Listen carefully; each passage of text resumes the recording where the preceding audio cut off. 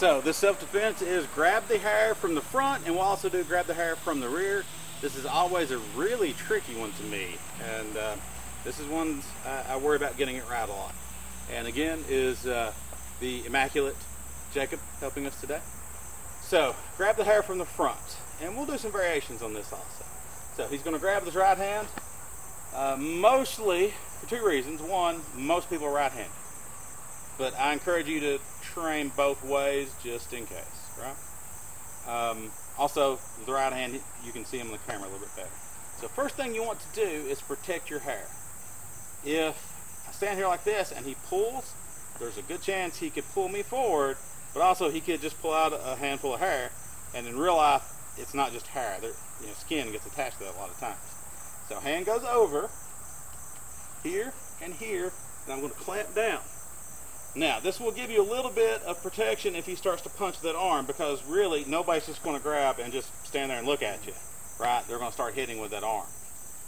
So that protection helps a little, but it's not going to help a lot.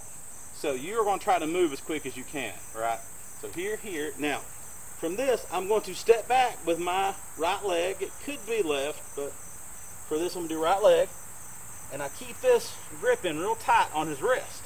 And I'm going to push forward with my head. So if he lets go for a second, you'll see basically what's happening is my head is pushing here on the top of his knuckles or his fingers, while my hands are pulling this way. So it's basically making his hand do this, right? So I'm here and I push down, and I can even push forward towards him.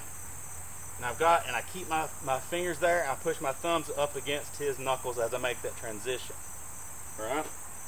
So it's here, protect my head, go down, push. As he pulls off, I push my finger or my thumbs against his fingers. Now, could he still hit with other arm? Yes, he could. You gotta be careful for that and really watch. And when you see that start to go, crank the arm down. At least get him at a bad angle where he can't hit as well. Now, from there, you can do lots of things. You can turn and run if you want to be really mean. Slam into him, then run. You can kick. Lots of things, okay? So again, he grabs, grab. The ridge, that edge of your hand goes in on the bend of his wrist. Thumbs go here, push, pull down, kick, turn, run away. Anything else you want to add more? That's pretty simple. Let's grab the hair from the front.